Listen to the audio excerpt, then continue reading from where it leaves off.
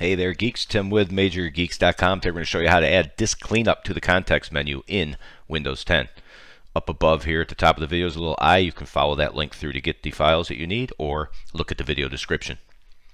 You'll click download now, or you can click any of the download at Major Geeks to get the files.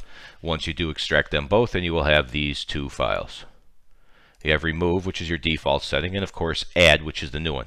So this is great if you like to use disk cleanup once in a while. Let me show you how it looks when you're done. So we're going to double click the add cleanup. Click yes, click yes, click OK. Now if you click on either of your drives, or if you have multiple drives of course, right click on one of your drives and there is cleanup, and when you click on that, there is cleanup. You can set up everything you want, check, uncheck what you need if you've used it before. If you haven't, recycle bin's one to watch out for. Delivery optimization files, you can almost delete everything in here, and then you just click clean up system files and you're done. That's it. Nice easy little shortcut, really handy for quick cleanups once in a while.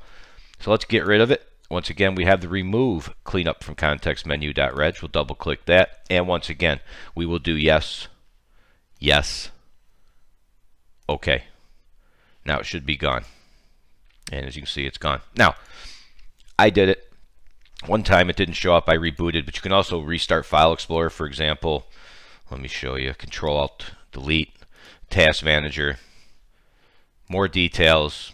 This is faster than rebooting. There's your Windows Explorer.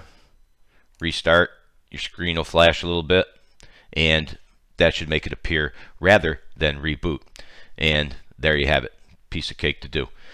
As always, bottom right corner, click subscribe and all that stuff. Thanks for watching as always. See ya.